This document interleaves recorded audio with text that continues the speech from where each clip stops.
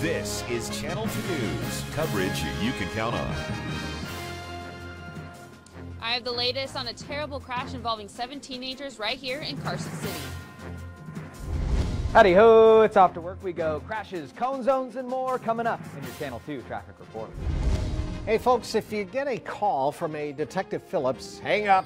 Washoe County deputies are warning you about a new scam caller. And prescribed burns are scheduled over the next few weeks. We will show you when and where crews will be working. These stories top your news right now, 6:30 on your Friday, November 10th. Good morning. I'm Andy Guevara. I'm John Potter. A little pre-Veterans Day salute to you. Right. Psyched about the parade tomorrow to honor our vets.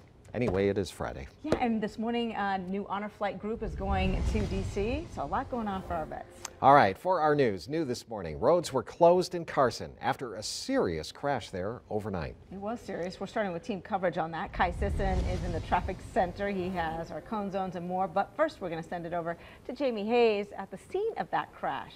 Good morning. Good morning, Andy. Yeah, the road, King Canyon Road, opened around 4 o'clock this morning. When we arrived, crews were just cleaning up and getting the road cleared up for it to be open. Now, all we know so far is that around 11:30 last night, Carson City Sheriff's Office say that 7 teenagers around high school age, about 14, 18 years old, crashed at Kings Canyon Road in Carson City. The injuries range from moderate to severe. 2 were transported to the hospital by Care Flight and 5 others were transported by ambulance. The crash is under investigation, so it's unclear how they crashed or if drugs or alcohol were involved. And as I mentioned, Kings Canyon Road is back open, but there is still some glass on the road. They did have somebody out there when we drove up earlier in the morning and they were sweeping up the road. But then when we were coming back down the road after he had left, there was still a few glass. So please be careful driving through this morning. Back to you guys. All right, yeah, that glass could be dangerous. Thank you for that, Jamie. All right, Kai, the traffic guy, what you got for us this morning, my friend? Hey there, happy Friday, everybody. Okay, so our roads right now actually look really good, all things considering. This is 395 southbound at Par. Check it out, it's pretty clear right now, and only seeing yellow lines, some slowdowns once you approach, North McCarran there down to Audie through the bowl. But other than that, 395 southbound looks fantastic. Here's just south of the bowl, I-580 at Moana, looking great there too. How about a closer look over where Jamie is in Carson City? Here's where the Kings Canyon Road is. It is open now, but where that glass is, about Longview Way and Kings Canyon Road, right about there is where she says there's still some glass, so look out for that if you can, if you're heading over there. Okay, also happening right now, we got a high wind alert through Washoe Valley. It is windy today. Jeff will have our forecast. We saw high winds yesterday, continues today, and if you're over by Wells Avenue, that construction there, underground piping work, lane closures through February 2nd. It's getting pretty nasty. Expect delays over there if you're heading Wells Avenue in between Sutro and 7th Street. Well, that's your traffic. I'll be back soon with another update. Follow me at Kai the Traffic Guy. Thanks, guys. Back to you. We were talking a couple minutes ago about things to do on the weekend. Didn't mention skiing. And that resort opened, Mount Rose. Mount Rose, I think Mammoth opened as well. So how's it looking there, Jeff, for skiers? Yeah. Hey, John and Andy. Good morning. Well, it's going to be a pretty good day today. A little windy still up there today. One more day to go with those pesky winds, and then we do start to clear things out just in time for the weekend. Here's sunset from yesterday. Yeah, we had some winds out there yesterday, and we're going to see them again today. Not quite as strong as they've been, as our storm system is kind of winding down and starting to move out of the area.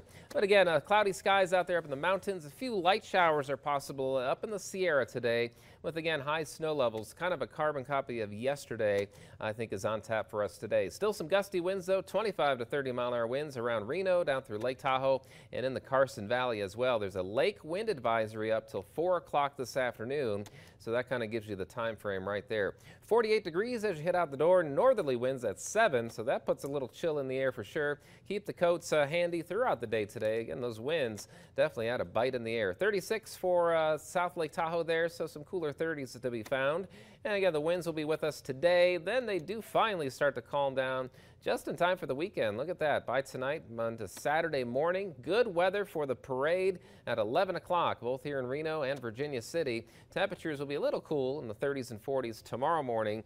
But today, not bad. Partly cloudy skies out there, a slight chance for a scatter shower, and 57 for a high today in Reno. We did 60 degrees yesterday, so just a couple degrees cooler.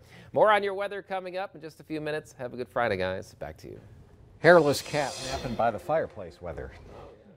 Crime Beat, a district judge in Clark County put off the execution of a death row inmate that was supposed to be 3 days ago. The judge ruled against the use of the drug to execute Scott Dozier after federal public defenders argued it could prevent observers from seeing if he suffered during the execution. Really?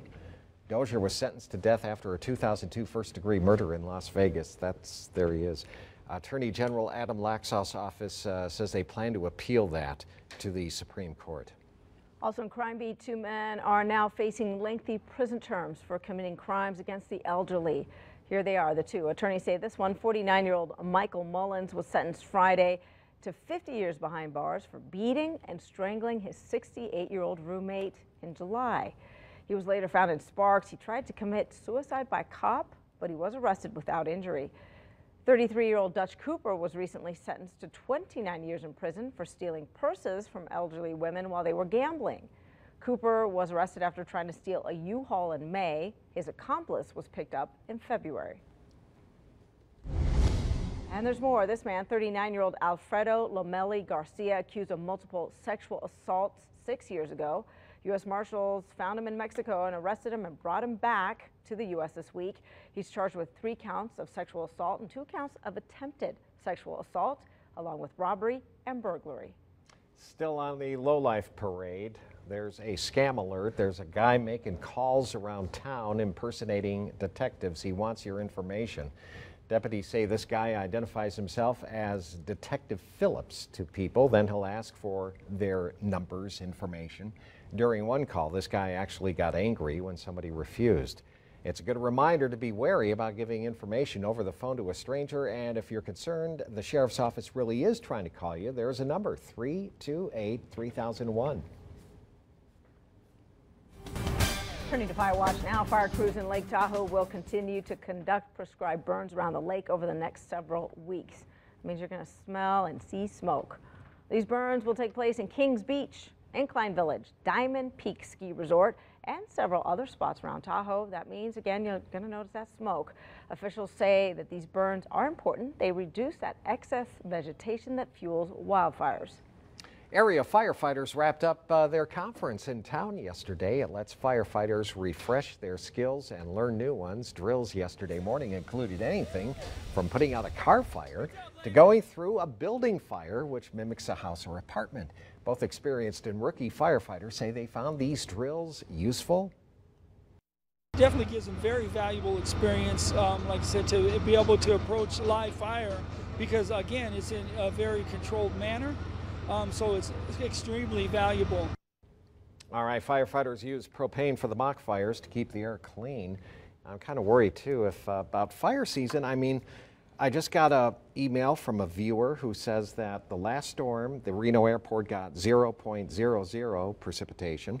And in all, I will ask Jeff if this is true, in all of November, or I'm sorry, October, was it 0.00? That's pretty dry month, right? We had about a third of an inch. A third of an inch, okay. It's still All right. pretty The dry. guy was wrong. Don't tell him.